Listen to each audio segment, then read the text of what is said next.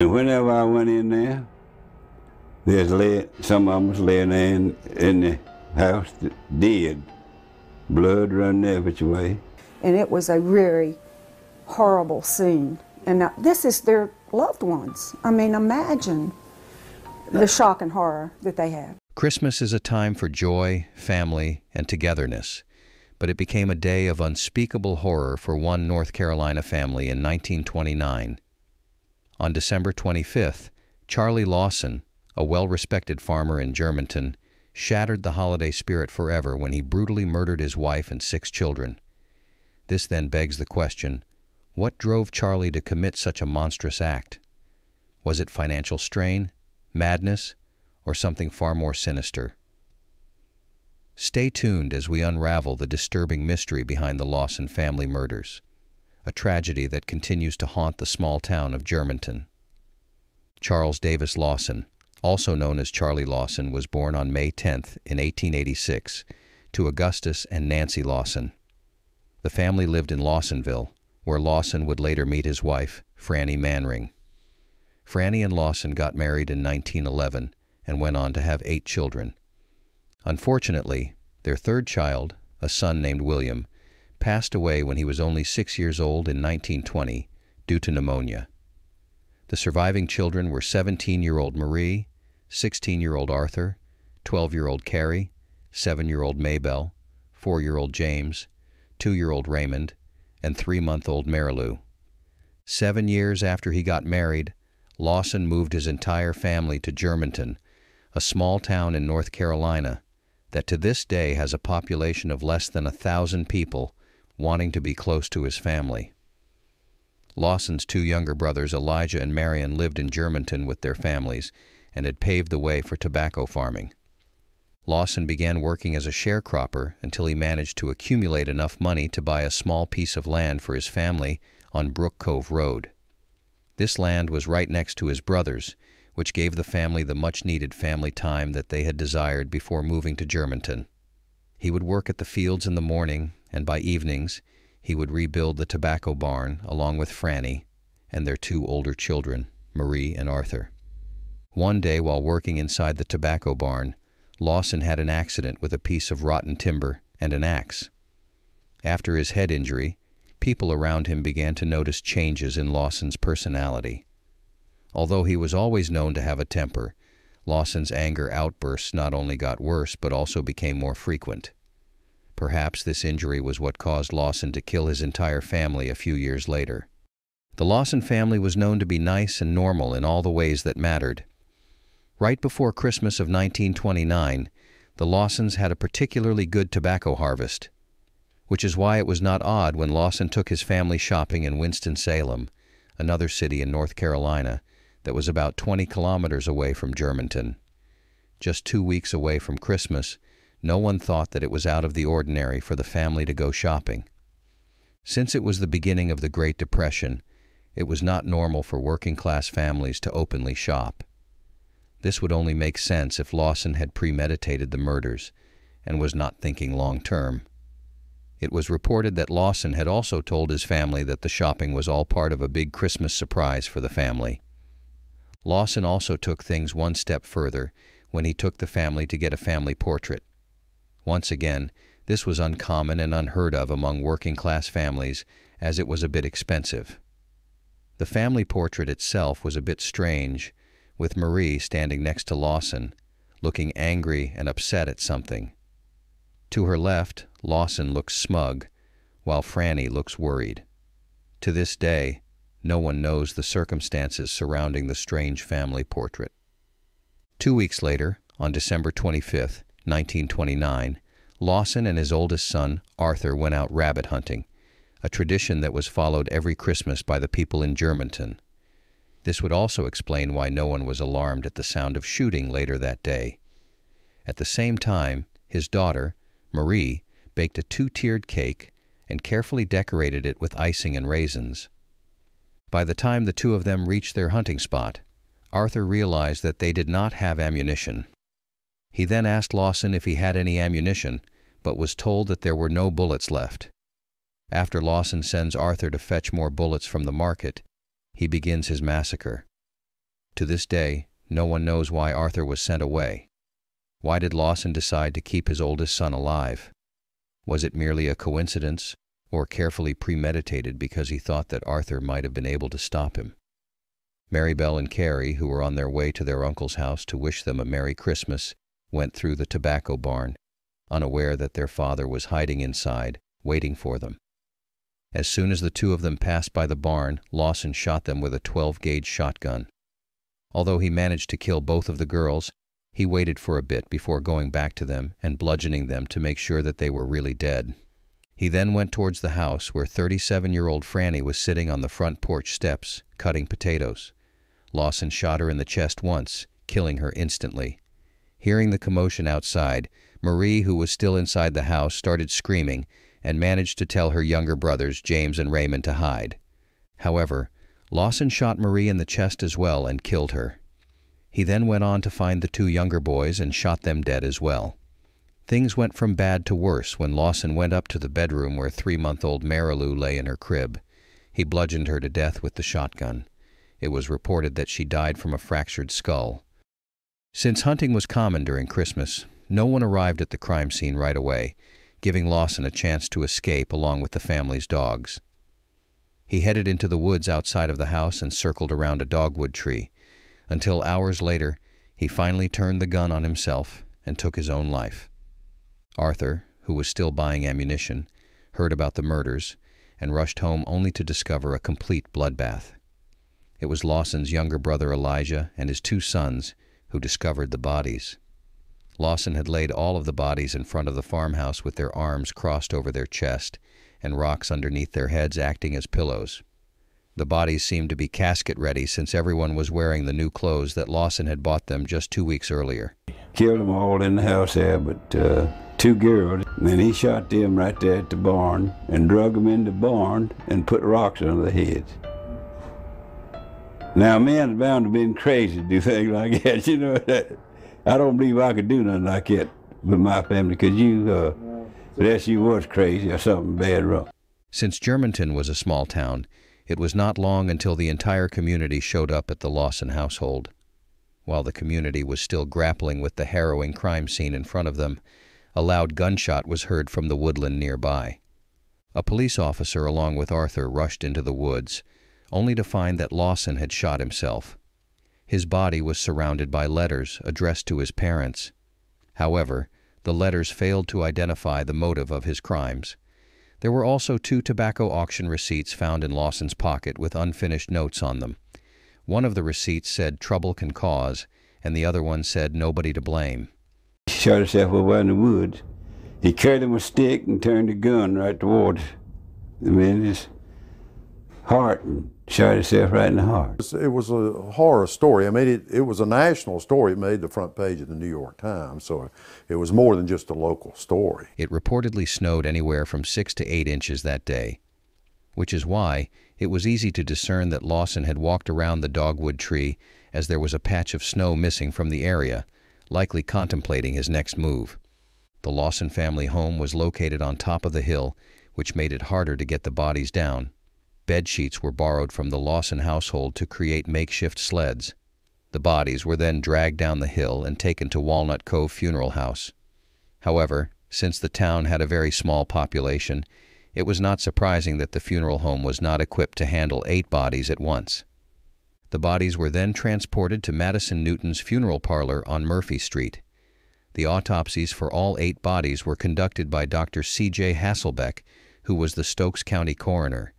He, along with Dr. Spotswood Taylor, a pathologist who worked at Johns Hopkins Medical Center in Baltimore, spent the entire night working together. Dr. Taylor, who was home for the Christmas holidays, decided to remove Lawson's brain from his head for further examination and placed it in a jar of preserved formaldehyde, a medical preservative. His reasoning for this was to examine the brain closely to see if any abnormalities would provide some insight into why Lawson had decided to go on a rampage. They discovered that although his brain was smaller than usual and the center part of it was underdeveloped, there were no abnormalities that stood out, or at least anything that would provide an explanation for his behavior. What makes things worse is that the entire Lawson family was buried together, so the victims were buried right next to their murderer. There were 7 graves because 3-month-old Marilou was buried in her mother's arms. The headstone inscription said, "Not now, but in the coming years. It will be in a better land. We'll read the meaning of our tears, and then sometime we'll understand." The news of the murders had taken the community by surprise, and it attracted tons of attention, as even the New York Times published a front-page article with a headline reading, "Stokes Farmer Kills Wife and 6 Children." People from all over the country drove up to attend the funeral. Over 5,000 people were in attendance, and the cars were lined as far as 4 kilometers down the block. Just 10 days after the funeral, Lawson's brother Marion opened the house to the public as a tourist attraction. Right away, he built a fence around the house. Although Marion experienced some pushback as people thought that it was morbid of him to cash off his family's murder, however, he justified it by saying that Arthur needed money to pay the mortgage on the house. True to his word, Marion charged 25 cents per person to walk through the bloodied murder scene. Nothing in the crime scene had been changed or moved around, including Marilou's bloody crib. People took a strange fascination towards the crime scene and even decided to take souvenirs. The house got 500 visitors a day due to the fact that Marion had put up ads in the newspaper that drew even more attention towards the Lawson family house. It was speculated that a man named John Dillinger, a well-known mobster who had escaped prison, made a stop at the house as well. He even left a note for the police to find, mocking them for their incompetence. As the house continued to attract visitors, someone decided to bring in a jar to collect Franny's blood from the front porch stairs. Bricks from the fireplace where Marie had died were also taken as souvenirs. The dogwood tree's bark that Lawson had died in front of had been stripped bare since people collected the bark as memorabilia. The last straw was people picking off the raisins from the cake Marie had baked on Christmas morning for her family. Marion then encased the cake in a glass container to stop people from taking pieces from the cake. The infamous cake remained on display for a long time. There are several conflicting reports that state that Marion buried the cake in front of the house when it was demolished, while others claim that Arthur went back to the house and took the cake with him. However, there is not enough evidence to prove that this happened. Some speculated that the cake that was displayed was replaced along with the raisins on it. By the end of January 1930, the family's belongings were auctioned off. From their clothes to the bloody crib and the murder weapon, everything was sold off. In fact, the murder weapons were sold for a large sum of money. After the auction, Marion set up a tent and sold off the last of the memorabilia of the Lawson family. Arthur chose to not publicly comment on anything regarding his family's murder. However, in an unfortunate turn of events in 1945, a 31-year-old Arthur was involved in a freak accident and passed away, leaving behind a wife and 4 children. The Lawson family house as well as the tobacco barn were demolished. Years later, people reported seeing ghosts of children running around the farmland, while others reported seeing Lawson's ghost around the dogwood tree.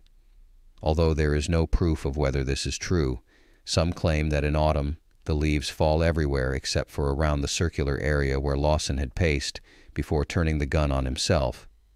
The same thing was reported when it started snowing everywhere else except for the circular area.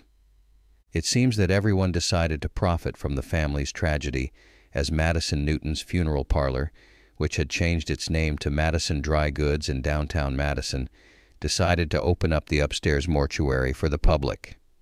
The owners, Richard and Kathy Miller, decided to restore the original mortuary and even put up signed pictures of the Lawson family. The tragedy remained popular and had books, poems, and even songs written about it. One popular song called "The Murder of the Lawson Family" by Carolina Buddies gained traction and sold more than 8,000 units, which was a huge number as the Great Depression was beginning to set in. 2 notable books were published, one in 1990 by a father and daughter duo, Trudy J. Smith and M. Bruce Jones, called White Christmas, Bloody Christmas, and the other book was published in 2006 called The Meaning of Our Tears by Trudy J. Smith. Several theories flew around with people trying to speculate about Lawson's motive. However, only a few seemed plausible. One theory claimed that Lawson had witnessed an organized crime incident. This is why he, along with the rest of his family, was killed, but made to seem like a murder-suicide case. Another theory hypothesized that Lawson had developed a medical condition due to his incident with the axe. However, this theory was quickly debunked because Johns Hopkins Medical Center did not find any abnormalities in his brain that would explain his erratic behavior. It is not far-fetched to think that autopsies in that day and age were not as thorough as they are today, hence something could have been missed. Lawson's brain cannot be examined again due to the fact that it is very old and was not as well preserved as one would hope. One theory, which is one that is widely believed since there is some evidence to back this up, is that Marie was sexually assaulted by her father and had gotten pregnant as a result. This theory did not come out until 1990, when the book White Christmas, Bloody Christmas was published. The author interviewed a relative of the Lawson family named Stella Lawson, who was the daughter of Jettie Lawson. Jettie was Charlie Lawson's sister, but had died in 1928. Stella reported that she had heard some of the older women in her family talking about the fact that Franny had been worried about an incestuous relationship between her husband and daughter Marie. Since Jettie passed away a year before the murders, there was no way to confirm or deny these rumors. In the book The Meaning of Our Tears, Trudy J. Smith interviewed Ella May, a good friend of Marie Lawson. Ella reported that Marie had told her friends during a sleepover that she was pregnant with her father's child, and that her mother knew about it as well. Another testimony came from Sam Hill, a close friend and neighbor of the Lawson family, who claimed that the Lawsons were going through some serious troubles and that fights between Franny and Lawson had become more frequent. He also revealed that Lawson had threatened Marie and told her that if she exposed their relationship, there would be some killing done.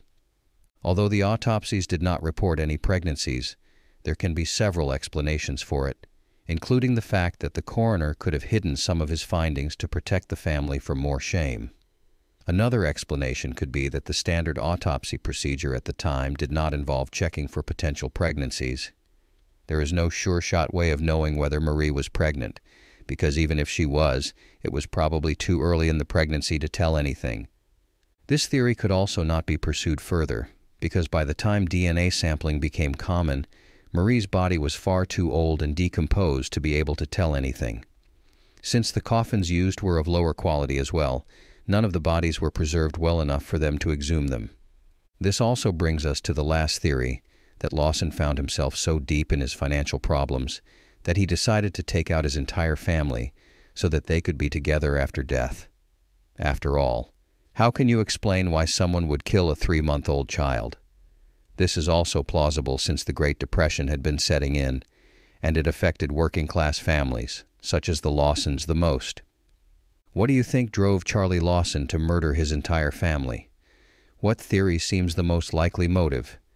Do you think Marie Lawson knew something sinister was about to happen? Share your thoughts in the comments below. If you want more videos like this, please be sure to like the video, subscribe, and hit the notification bell so you don't miss out on more true crime videos. Thank you for watching.